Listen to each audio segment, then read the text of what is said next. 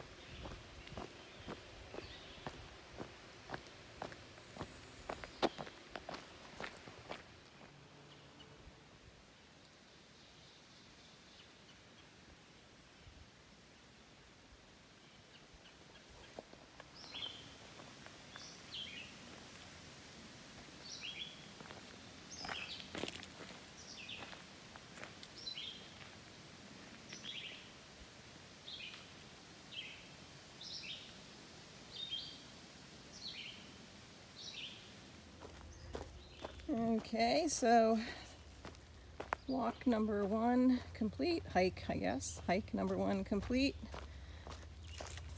Everything felt okay, so it's warmer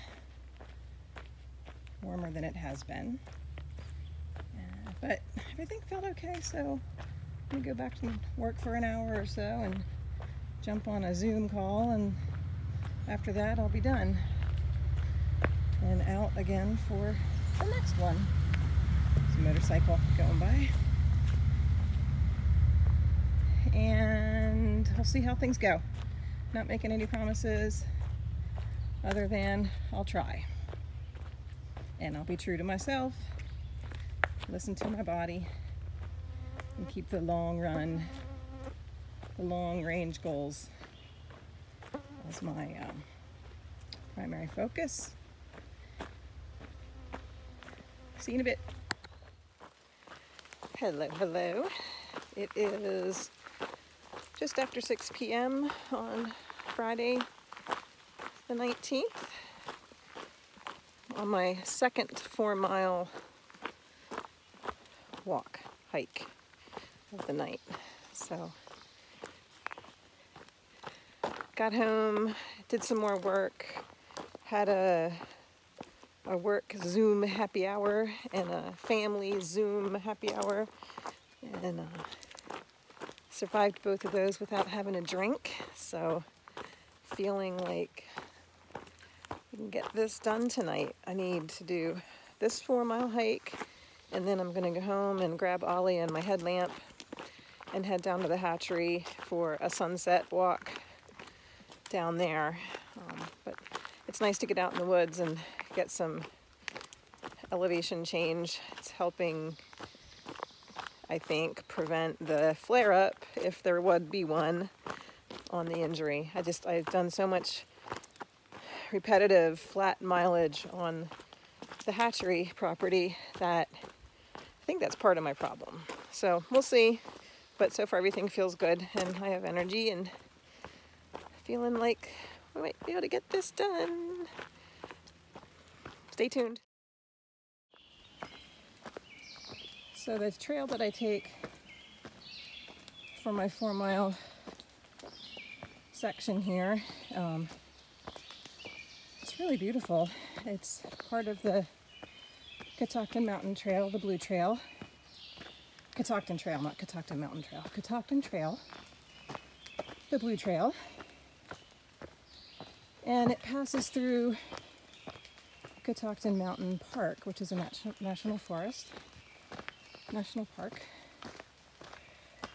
And I start at the Chestnut picnic area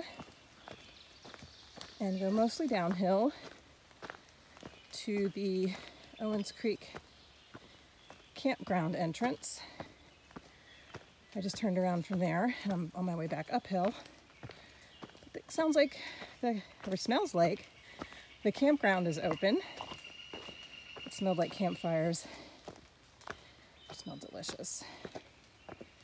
So the cool air that I had on the top of the hill hasn't quite reached this little hollow. It's kind of steamy.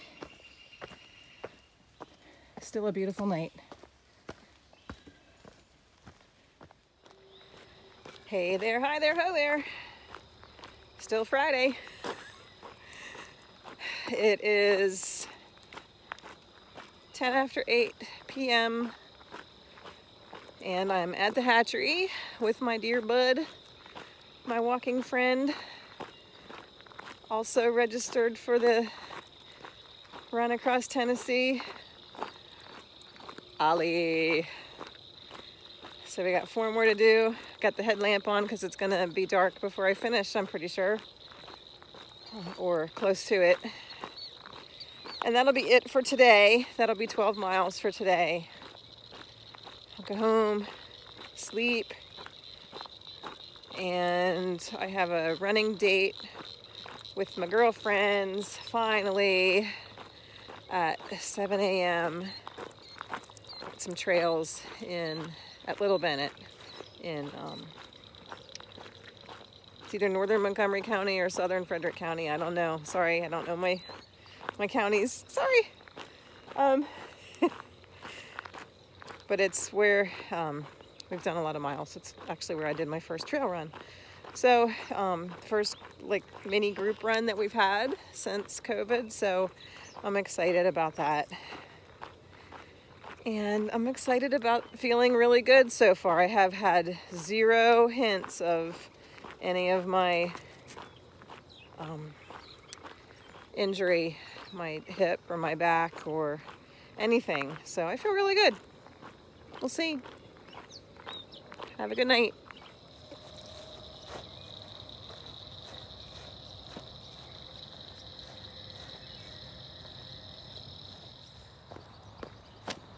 It's hard to tell in the camera, but the sun has set.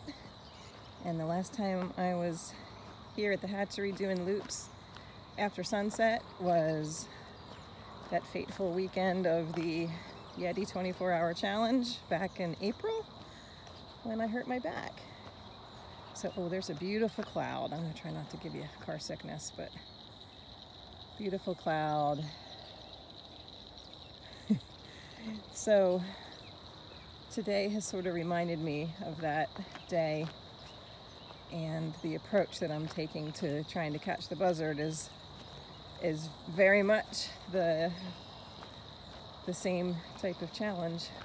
Just doing them in 4-mile chunks instead of 5-mile chunks, and maybe tomorrow there'll be 5-mile chunks, or maybe there won't be any chunks. Maybe there'll be different kind of chunks. Maybe we'll be blowing chunks, who knows. But yeah, that's what I was thinking about. So I would pop on and just say that that's what this is reminding me of, and it's beautiful.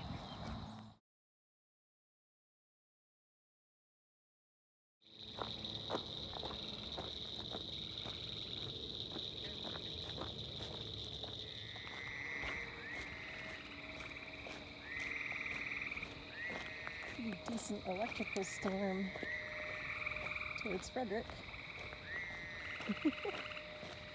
Radar says it's not going to hit me.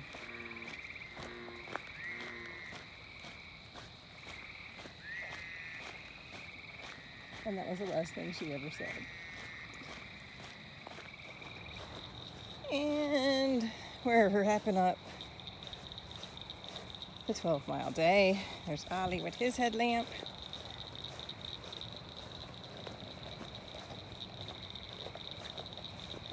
We're just trucking around. It was a good day.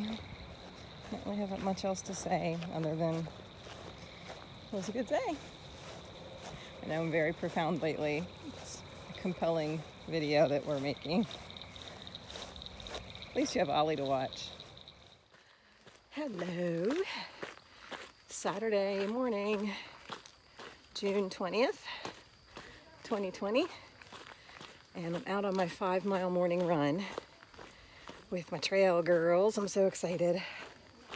Carla and Jen and I are out. And I'm at 4.5. We're heading back up to the parking lot. Just wanted to jump on and say we're out here doing it. Having a great morning. See ya. Go ahead,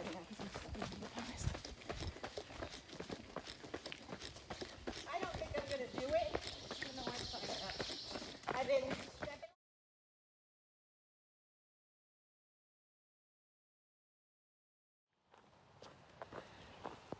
Howdy. It is Saturday, 20th. Got my 5-mile run in this morning with my girlfriends and heading out on one of 3 5-mile hikes. I have 14.4 miles to go to catch the Buzzard before midnight tonight. I could take a nap. I'm not gonna lie. I took a shower after the run and was sitting on the couch with my legs up and putting food in my face and trying to just chill, and I could have fallen asleep and taken a nap. So we'll see how this goes, if it wakes me up or if it puts me to sleep. But I did just see a park ranger at the dumpster beside, or near where I parked, not right beside, but near where I parked. And he said that there's been some bear sightings and activity, lots more in the park this year than usual. The dumpster had been attempted. There was an attempted break-in. He got a little bit, but not a lot. So, but I did notice that was kind of a mess yesterday. So I don't know if it's the same mess or a different one. But I'm going to be singing some bear songs today, I think. Making lots of noise so they can hear me coming. Because I'm not really interested. I would love to see one. Like, don't get me wrong. I want to see one, but I don't want to surprise one. And so, especially when I'm sleepy and I might be like a walking zombie and not even know it's there. So anyway, here we go. I'll check in later, but the Buzzard hunt continues.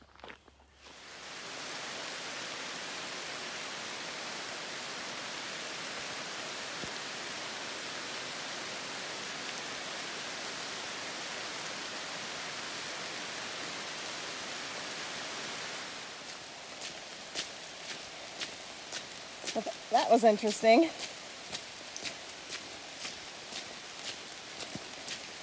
Just walked for an hour in a pouring rain. It felt wonderful. And I laughed the whole time because what else can you do? But truly, there might be something wrong with me. I did run into a couple with their dog and they were laughing too, so maybe there's not anything wrong with me. But it's gonna stop, the sun's gonna come out, and it's gonna be a sauna for the next one. So I'm gonna appreciate this cold, wet feeling and embrace it, because I don't think it's gonna last long. Funny thing about mountains, I swear it just poured on me for an hour. Like poured. The trail was a river. It was fine. It was fine, but it poured on me for an hour. I get back to the parking lot where my car is, dry as a bone. I don't think it rained. So I'm cool, soaked, like you can see my hair. Soaked. Somehow my phone didn't get wet. I need to remember to put it in a baggie or I'm gonna end up with a dead phone. But since I've got built-in air conditioning. Sorry about that last edit. The memory was full on my phone, so I had to remove some videos. Yeah, so mountain weather, fickle. And yep, the trail, it's obviously the weekend because it's been weed-eated since yesterday. And I haven't seen anybody, so I guess the threat of rain has kept people away, or else they're all on the other side of the park, which is fine with me. So we're down to, this is going to be 6 miles. I decided, since I was cool and soaked to the bone, that since it wasn't raining, I could dry off and get another mile in. So I did that. So I'm at 6 miles for this, which means I have 8 to go. So I don't know whether I'll do a 5 and a 3 or a 4 and a 4, but it's happening. So stay tuned.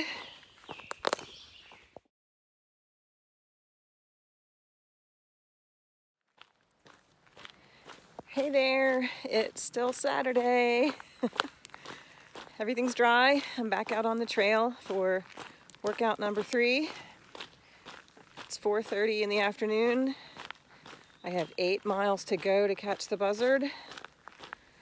So I'm going to do 5 on the trail, another hike, and then grab Ollie and go down to the hatchery for 3 laps and a celebration. I'm so excited.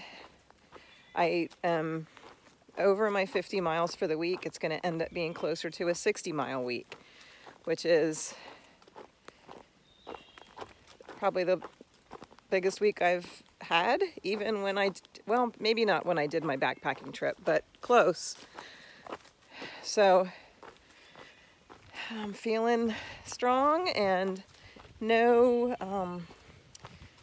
hints of the injury. So lesson learned is keep moving, but be respectful of your body and be patient, and don't try and push through stuff, because it'll just get worse before it gets better, if it gets better. So, and things will work out. They always do. So I'm really happy and grateful to have this body that moves and carries me and heals when it's nourished properly. So I'm getting all philosophical. All right, 5 miles to go for this hike, and then 3 to go with Ollie, and we'll have a buzzard in our net. I'll catch you later.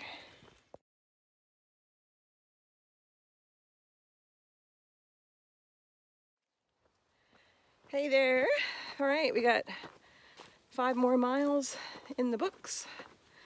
I'm gonna jump in the car, head home, order a pizza, load up Ollie, pick up the pizza, go to the hatchery,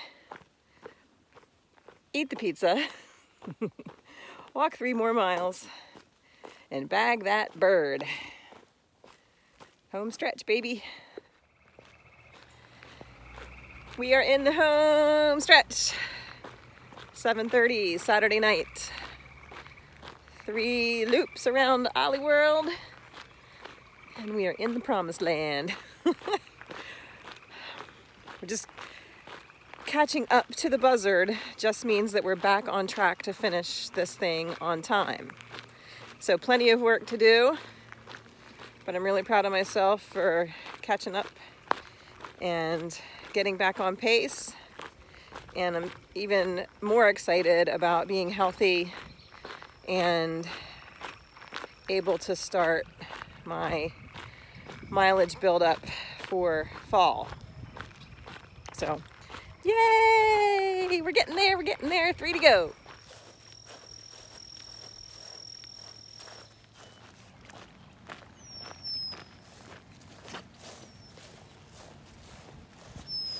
Ollie's not super concerned about buzzards. He's just here for moral support. Tiny little toads.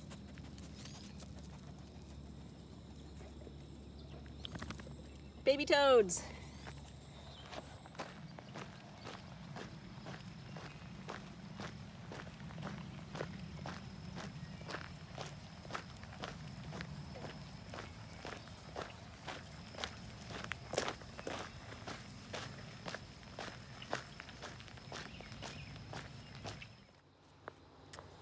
We are in the last quarter mile. Yay! So this week was all about getting back on schedule. And in project management, when you get behind schedule, there's 2 ways to mitigate and get back on plan. You either add more resources or you accelerate the effort. Since I don't have any other resources, the effort was accelerated for a week. And now we're back on plan.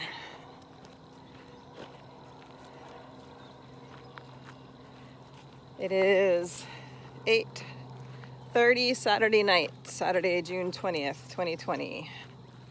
I'm happy to report the Buzzard has been caught up to.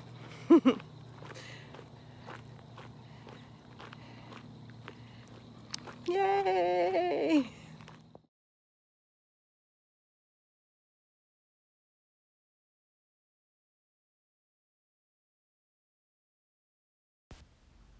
After Sunday's tracker update, I learned that I was 1/10 of a mile behind the Buzzard. The hunt goes on. Thanks for watching.